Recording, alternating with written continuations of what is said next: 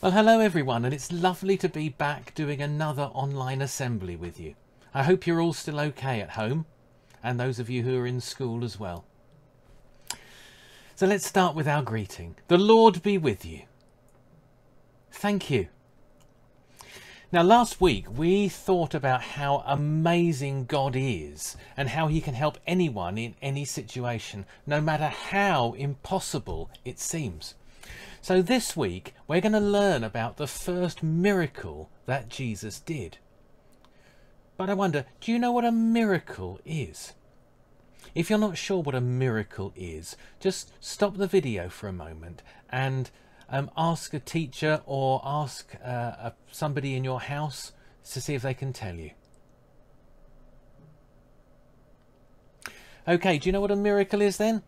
It's a wonderful or unusual event that can't be explained, which is caused by the power of God. But what's impossible for us is possible for God, which we're reminded of by our song this week.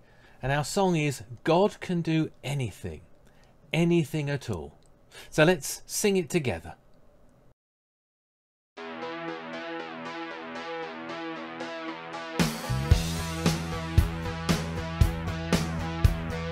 God can do anything, anything at all. God can do anything, anything at all. Nothing is too big for him and nothing is too small. God can do anything, anything at all. Don't put him in a box, don't shove him in a corner. Don't you limit what he can do. Don't put him in a box, don't shove him in a corner. Don't you limit what he can do. God can do anything, anything at all. God can do anything, anything at all. Nothing is too big for him and nothing is too small. God can do anything, anything at all. Don't put him in a box, don't shove him in a corner. Don't you limit what he can do. Don't put him in a box, don't shove him in a corner. Don't you limit what he can do. God can do anything, anything at all.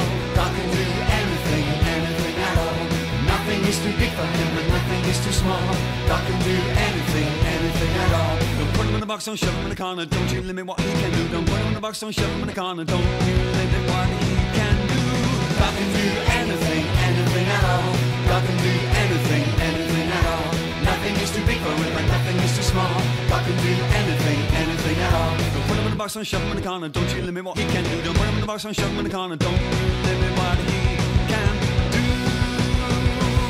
Yeah, yeah.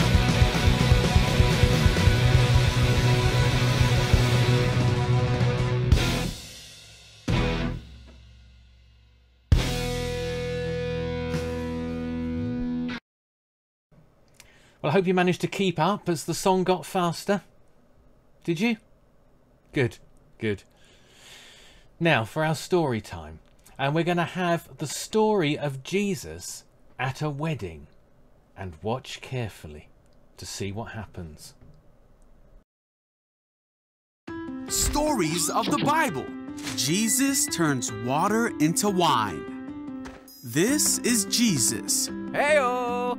Who is the Son of God and the Savior of the world. Jesus was born in Bethlehem and grew up in Nazareth, where he grew in wisdom and favor with God Oh, I see. and man. One day, Jesus, his disciples, and his mother went to a wedding in Cana. In the middle of the party, the wine ran out. Uh-oh. So Jesus' mother, Mary, told him, "They have no more wine." Aww. Jesus replied, "Dear woman, that's not our problem. My time has not yet come." Excuse me. But Mary told the servants, "Do whatever he tells you."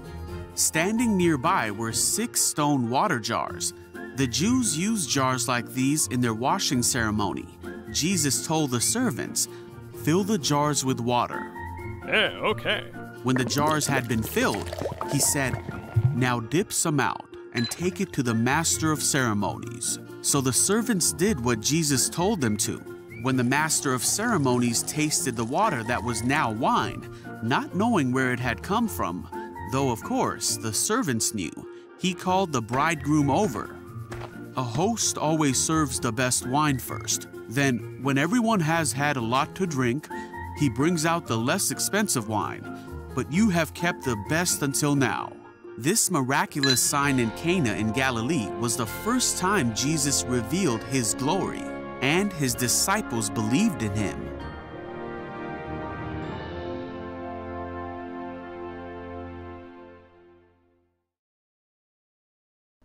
Well, that was fun, wasn't it? Now, I wonder, have you ever been to a wedding? And if you have, what happened at the reception afterwards? What food was there? Did everyone have drinks? If you'd like to, just pause this for a moment and you can have a conversation about what it was like at the wedding reception.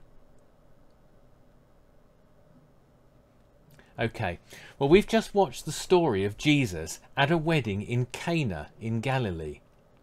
At that wedding, there would have been loads and loads of guests, probably the whole village. Can you imagine that? The whole village at the wedding.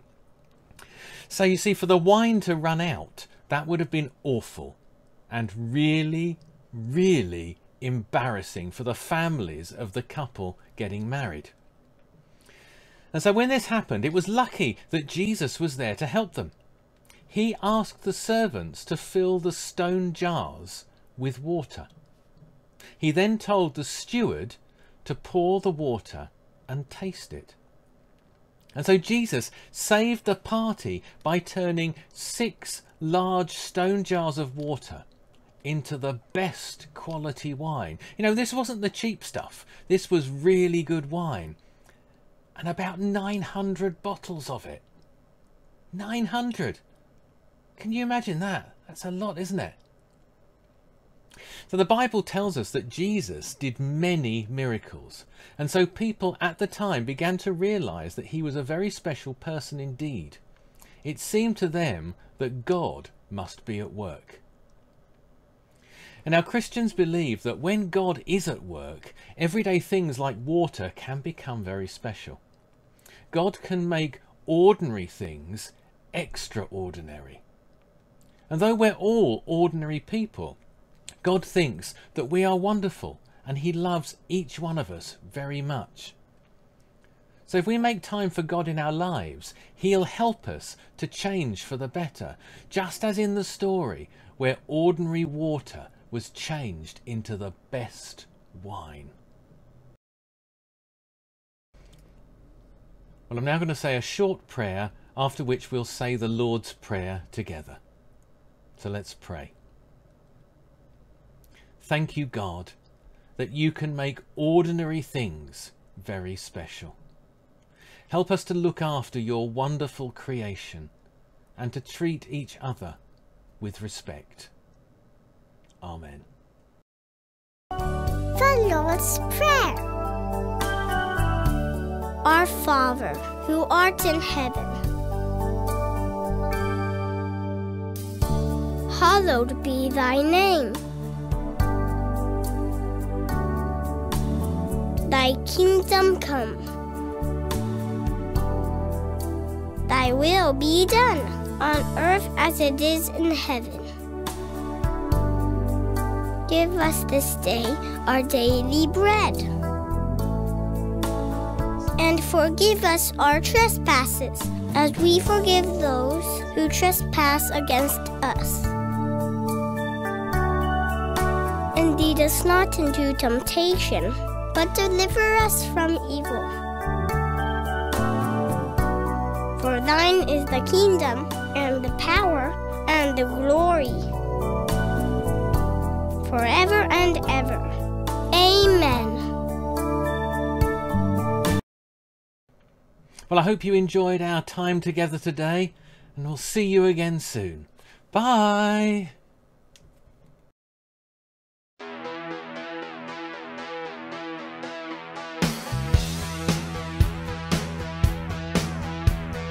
God can do anything, anything at all.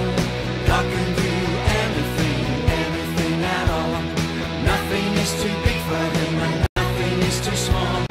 God can do anything, anything at all.